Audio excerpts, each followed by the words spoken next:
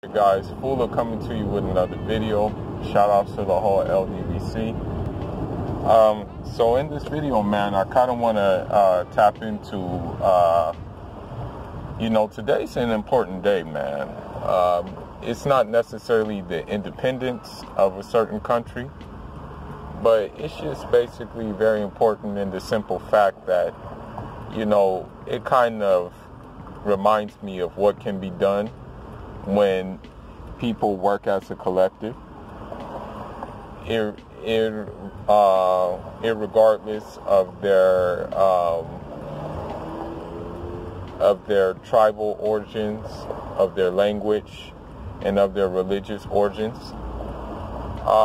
Today is Emancipation Day, and basically what that day is concerning is the abolition of slavery in Jamaica. Now granted, I'm from continental Africa, but my affinity for the Caribbean is very strong. Like as I said many times, I have many Caribbean friends who I get on with. I have many Caribbean friends who are my training partners. I have many Caribbean friends who taught me a thing or two that carry on. I like Caribbean food, not to mention the women. But anyhow, this is a very important day, man, because of the simple fact that, this ties into everything that, basically, I guess you can say, categorizes resistance, categorizes autonomy, and basically just categorizes doing for self-determination. Now, as you know, the British, the Dutch, the Spanish, the French, they all had a share in the slave trade. They all brought slaves to the West Indies. But, that's not before they actually wiped out the local population, or, came close to wiping out the local population. So with that being said, what I will say is that in every Caribbean place, in every single Caribbean island, every last one of them, whether it came to St. Lucia, whether it came to St. Vincent, whether it came to Grenada, whether it came to Haiti, whether it came to Petite Martinique, whether it came to Guyana, whether it came to Trinidad and Tobago, whether it came to Jamaica,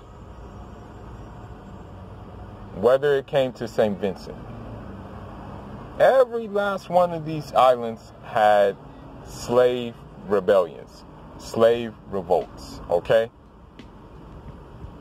The thing is, every last one of these islands had maroon communities. They had a sense of autonomy once these revolts happened, right? So with that being said, it must be said that, there were different tribal groups within these maroon communities. And the records show that there were different tribal groups there. You had, my group, Fulas. You had Mandingas. You had Hausas. You had Yorubas. You had Igbos. You had Baribas. You had Nupes. You had all types of tribal groups who had a common goal. Their common goal was freedom. Their common goal was self-dignity. They weren't tripping off of the politics of that place.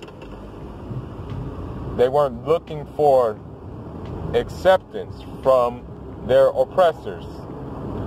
Some were, don't get me wrong, there were some looking for that acceptance, Let me not get too far ahead of myself. You did have the occasional sellouts in that group. But for the most part, they were trying to hold on to what was theirs. They were trying to hold on to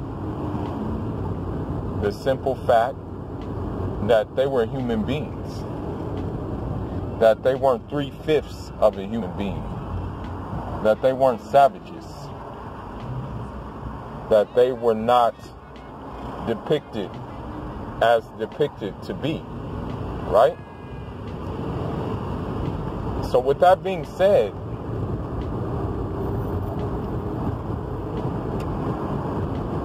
we can say that it's safe to say that these guys were the, how should I put it? These guys were the predecessors to the Maurice Bishops, the predecessors to the Michael Manleys, the predecessors to, I'm trying to think of his name, but I'm trying to remember his name. The predecessor to the Walter Rooneys. They did that, they did that work first, So with that being said,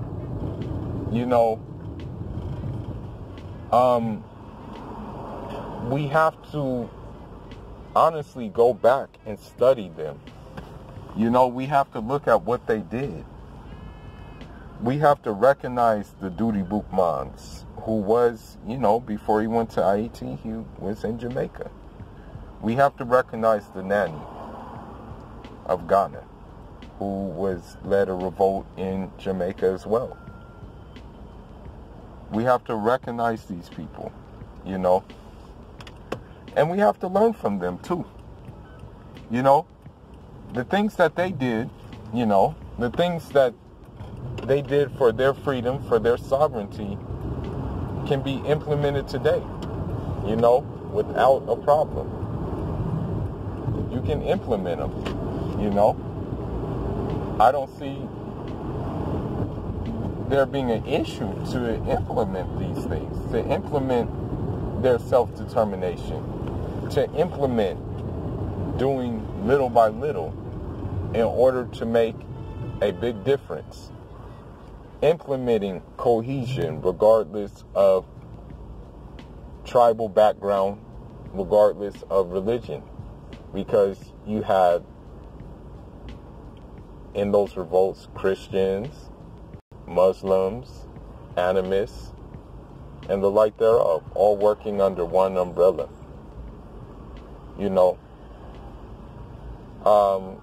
Jamaica, man, it's a very, very cool place, I think the rest of the Caribbean is also cool. I just feel it's overlooked, I feel it's overlooked. And I don't know why it's overlooked, but, me personally, I would rather fly to the Caribbean anytime over Europe, If you ask me, hey, where do you want to go? I'll say, man, shoot me to the Caribbean, man. That's what I'll say. Shoot me there. Because the Caribbean, it's where it's at for me. Now granted, like the rest of the world, it's becoming a victim of gentrification, and it's definitely becoming a victim of Chinese inroads, let's not forget that. But I would, investing in it, and stuff like that. Having bilateral agreements there, yeah, why not? You know, but, you know, on this day, I think we should just reflect, man. Reflect on what can be done when a collective group of people don't necessarily rely on Westminster democracy and decide to make their own democracy, decide to make their own way of doing things, you know.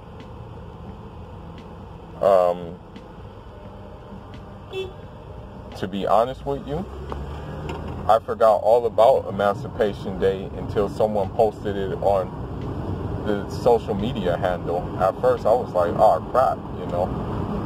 But for me it doesn't matter, you know, as long as it's acknowledged. You know, there's so many figures that we can actually name that had something to do with the freedom of slavery. And it wasn't just in Jamaica, you know, it, as said before, it was all over. So I think Emancipation Day belonged pretty much to the whole Caribbean, you know. It belonged to Africa too, for the simple fact that, you know, a part of Africa left, you know. Yeah, I'm not saying that, you know what I won't say? I won't say that all slaves, like all Caribbean people, are descending of slaves. I won't say that because of the simple fact that, you know, there were West African seafarers before, you know, slavery even got going, you know, and they sailed out, and not all of them came back. That's the thing. Not all of them came back from their voyage. So if they didn't come back from their voyage, what does that tell you? They probably settled, you know? So, you know, I just wanted to make this short video about it. I don't want to be too long-winded because I don't got much to say on it due to the simple fact that I think they're going to celebrate the emancipations on the weekend here. Although you can't say that, you know, I'm going to be honest with you. I mean, Thursday is kind of like a party day anyway for a lot of people. But I guess, you know, today is not a, I haven't heard anything about any Emancipation Day celebrations here in Los Angeles, you know. So I guess I'll celebrate by eating some, you know, some curry goat with some sweet potatoes, drink some sorrel mixed with ginger, listen to some, you know, some tunes like Adonia, like Movado, and the like thereof, you know. But that's all I gotta say, man. Leave your thoughts and leave your comments. And oh yeah, man, also Emancipation Day, man, who knows? If it wasn't for the efforts of